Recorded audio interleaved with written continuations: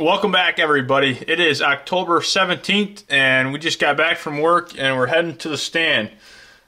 We got a super cold front that just moved in today. It brought with it a lot of rain and some pretty heavy winds, but the rain has since subsided today, as you can see. In fact, there's already deer out in that Nebraska food plot down there. So they're up on their feet already. I'll show you what we're going to be doing on Onyx. We're going to be hunting this stand below the farm right off the corner of this logging trail. And we got a stiff wind out of the southwest. I expect the deer movement to come from this way or from this direction up through there. There's a big hanging vine scrape right here that got hit by a nice buck last night. There's a couple bucks there, but the one looked to be mature for sure. I'm not positive which one he was, but looking at the body, it was a mature deer. So we're heading down there. It's 42 degrees and we have a 14-mile-an-hour southwest wind. So let's get our stuff together and head that way. I'll see you in the stand.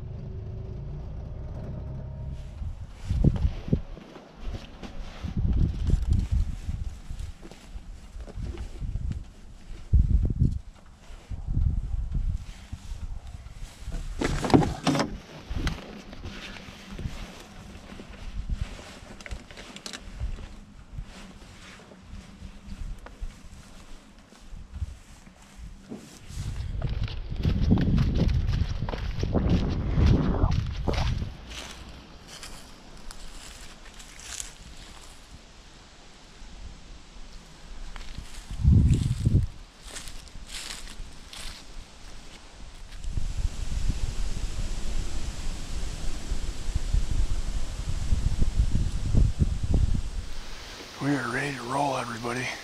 We're set up down here, and of course the wind isn't exactly what I was thinking it was going to be, but that seems to be very much of a common theme down here. I don't know if it comes over the tree line and then kind of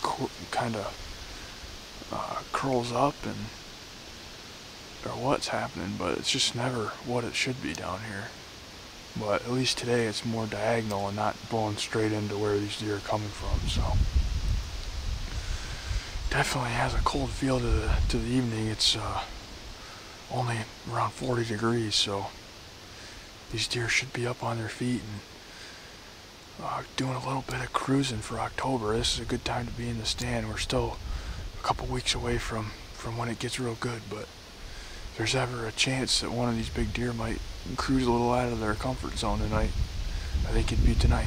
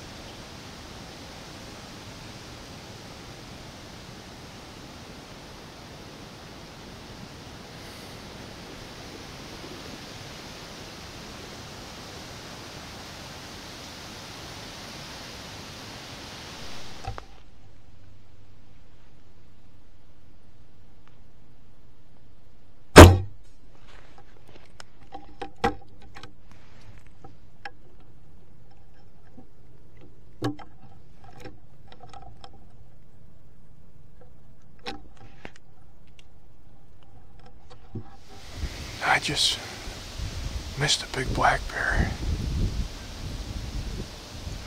It took me totally off guard. I was watching this way, and I see something out of the corner of my eye, kind of running. I look over, it's a black bear. As soon as he got downwind of me, he stopped at about 45 yards. I shot right behind him. It was a big bear. Dang it. I didn't get the bear on camera at all, but I think I got the tact cam turned on the bow. I don't know how good you'll be able to see the bear in the bow, but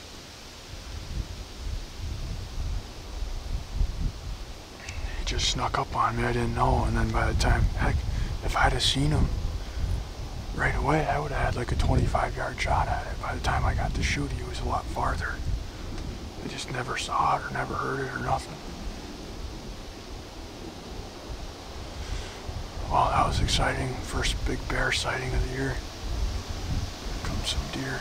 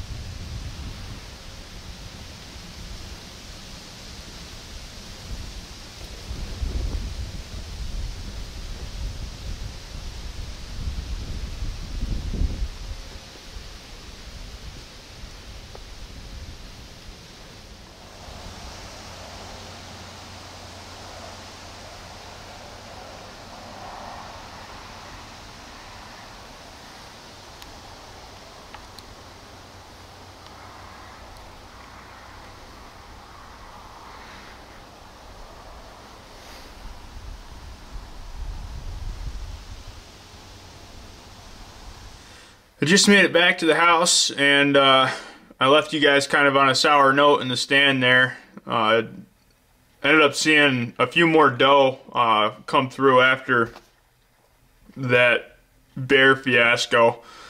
Well, I wanted to talk to you guys a little bit more about like what happened. So I had a bunch of turkeys off the other side of the tree that I was watching, and it was super windy, so you couldn't hear anything.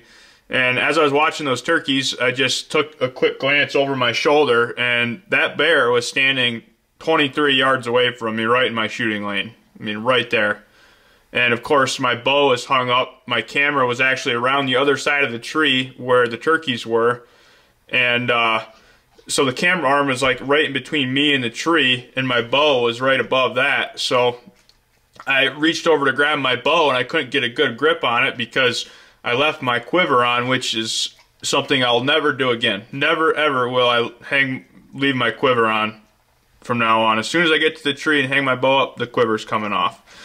And so I get my bow down, and then I hurry up and hit the Tacticam button on the video. Meanwhile, this bear's walking the whole time, not stopping. So as he's walking, he's getting further and further away.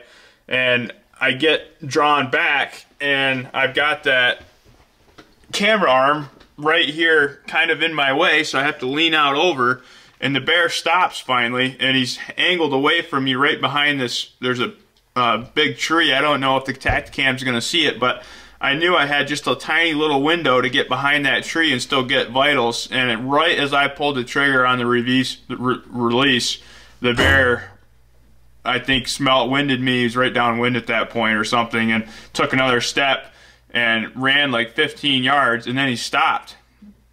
I couldn't, it was too thick. I couldn't get another arrow through that stuff at him. And then he took back off, but it just makes me sick, you know. If I just would have been paying more attention, that would have never happened. That bear would have never got up that close on me without me being ready, you know. I would have had just a chip shot right there at 23 yards on video for you guys. And a beautiful black bear. Man, that bear was big. I guess that's all you can do from situations like that is learn. You just got to keep your head on a swivel on windy nights. Just didn't know he was there, knew he was coming or what. Obviously, I know I owe you guys 10 push-ups. We can't have that. Oh.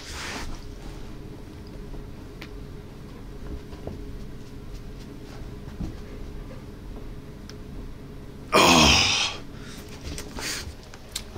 Okay, we got the push-ups knocked out, and it's not going to happen again, everybody. I still can't believe I messed that opportunity up. That was a beautiful bear. Anyways, I wanted to mention to you guys that I had some people asking about shirts and hats and stuff. We have a website, keovlogs.com, and we have shirts and hats and everything listed on there. So if you guys are interested in any merch and want to help support the channel, check out the website. The link's in the description. Otherwise, I'm going to try to sleep tonight and not think about watching that arrow sail right behind that bear. Unbelievable. Thanks for watching, everybody. Have a good one.